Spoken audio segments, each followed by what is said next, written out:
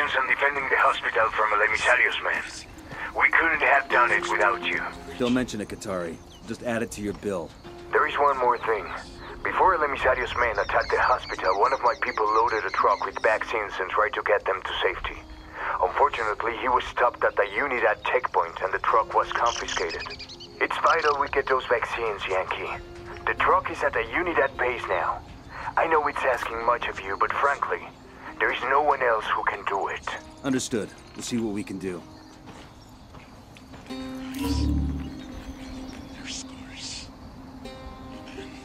An aging